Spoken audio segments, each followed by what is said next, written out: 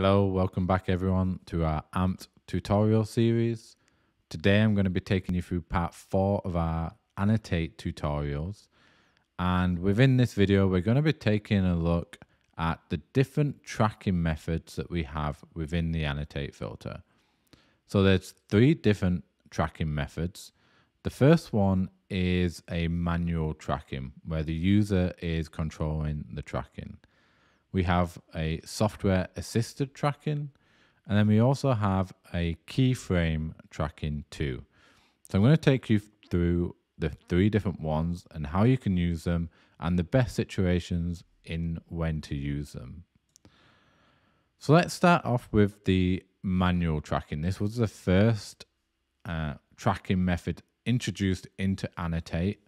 I would say that as I show you the tracking methods and I go through them, they get better as I show you them. And this is the same order that they were implemented. So when Annotate filter was first introduced, we relied on manual tracking.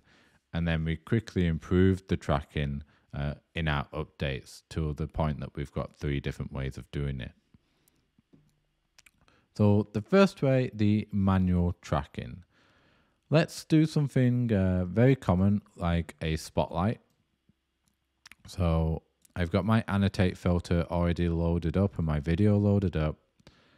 I'm going to make a spotlight like we've seen how to do in the previous videos, like so.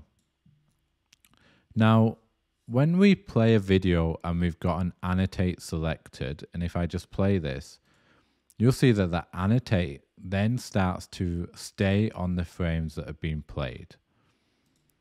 And this is why when we're reviewing what we've done with an Annotate, we make sure to deselect it so that if I jump ahead in a video, it's not going to remain.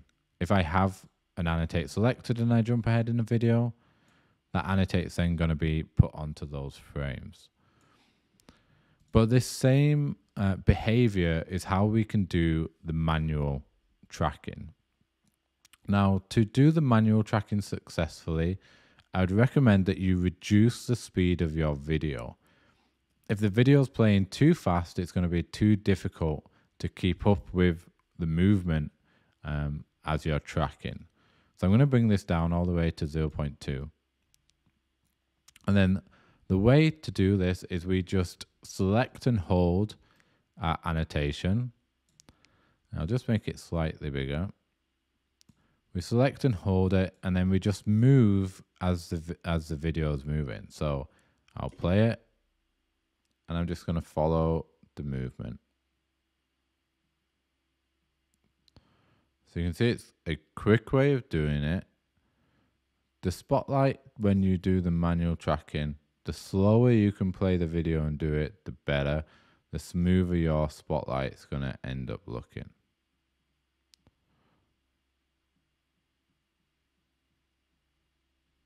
And I'll stop there. So now I need to deselect that spotlight to review. I can play this video back and we can see how that spotlight went.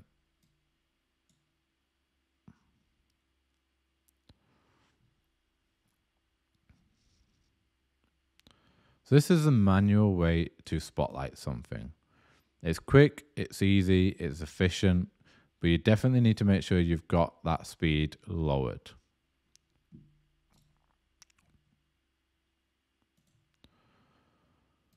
So I'm going to delete this annotation, and remember that what I just showed you there for the spotlight will work for any of the annotations.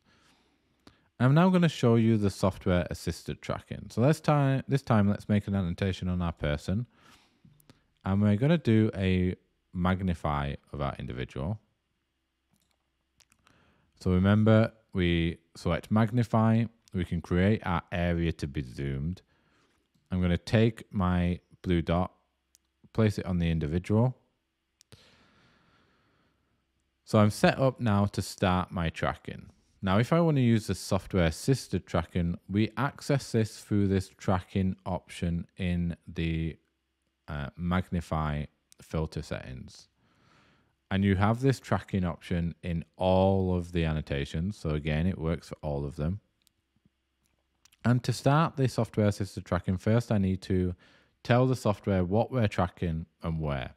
So I'm going to press the track button once. When I do that, you'll see that these two squares appear, these two different colored squares. This green one in the inner and the yellow one on the outer. The inner green one, this is what I want to be tracked. So I'm telling 5, the subject within this green square or rectangle, I want to be tracked. You want to make it fit around your subject as tight as possible. The yellow rectangle then, this is telling 5 where the movement could be in the next frame. So we're saying this person in the next frame could be within this section. So we know that the direction is moving. So behind him, I can make it very tight. And in front, I need to have a little bit of space where I believe he can move. Because we've got 30 frames per second in this video, he's not going to move very far between frames. If we had a low frame rate video, I would need to increase the size of this because the movement difference between frames is going to be larger. So for this video, I'll keep it quite small. And then with that set up, all I need to do is click and hold this track button. And you'll see now, as I'm holding it, if you look in the top left, he's being tracked throughout the video. This will be a very smooth transition. The tracking's very smooth because the software is doing it. It's not relying on me holding down the Annotate. I'll stop there, deselect, and then we can review it. You can see we get this nice smooth Annotate now.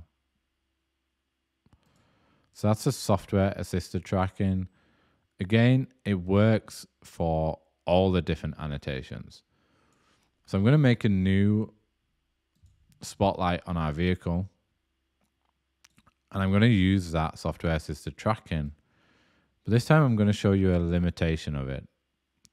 And the limitation of the software assisted tracking, and I'm just going to set this up just the same. So the vehicle fit inside yellow where it's going to be. Next. So the limitation of this is that it's relying on what's inside this green rectangle. So if I begin to track this, and you'll see that as I get towards the trees in the video, they go in front of the vehicle. And because the trees go in front of the vehicle, we'll just wait until we get there. Because they go in front of the vehicle, it makes it hard for the software to understand where this vehicle is because it's been covered up. And you'll see right at this point that that spotlight begins to fail and it's not tracking the vehicle anymore. So this is the limitation with the software assisted. I'm just going to remove this magnify so it's not distracting. Again, if we just play this back, you'll see it's working perfectly, and then the trees obstruct what we want to track and it fails. So this is a good time to introduce the third tracking method, which is keyframing. So I think everyone's probably used keyframing before in other pieces of software. If not, basically what keyframing allows us to do is set 2 frames with a certain amount of distance apart. That's up to the user how far apart the keyframes are.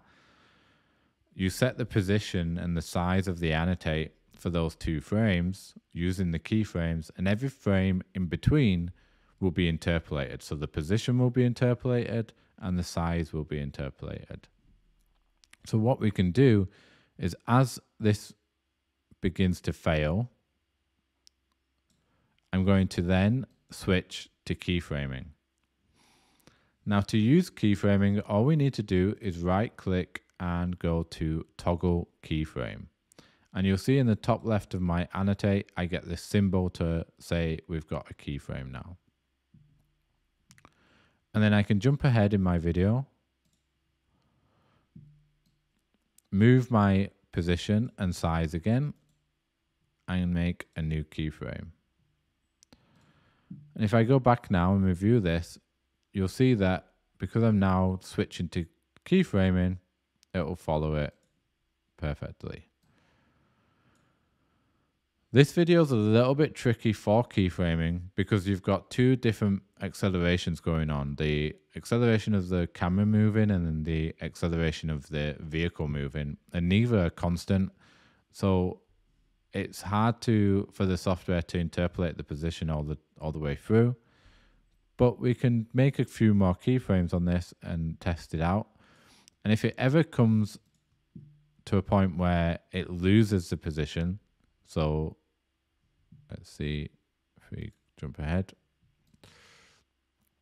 What we can do is we can just insert a new keyframe to fix it. So I'm going to jump ahead quite a lot, and I'm going to expect that we're going to lose the position here. So I've jumped ahead a large distance, and you'll see that it will begin to lose that keyframe. So now it loses it there, comes back, and it's probably going to lose it here as well because it's taken the quickest route from A to B, unlike the vehicle that's moving around. So anytime that we lose that annotate, all we need to do is just make a new keyframe. So I can move the position, toggle keyframe, jump ahead a bit, toggle keyframe. We can use the U key as well on our keyboard if you prefer to use shortcuts.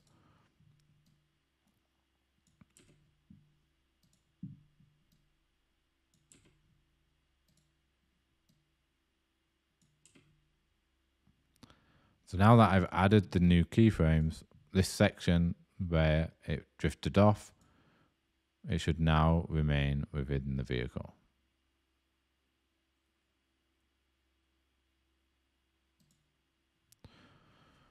Okay guys, so those are the three different tracking methods. So we've got the manual tracking, the software assisted, and the keyframes. Remember, everything I showed you there works for all the annotations. So even if I just wanted to do something simple, like if I delete this, if I just wanted to do something simple like an arrow above our suspect's head and track his movement, maybe we're looking at a video with a lot of moving people and we want to make sure we're keeping focus on this one person. Again, I can use any of these tracking methods with this to track him.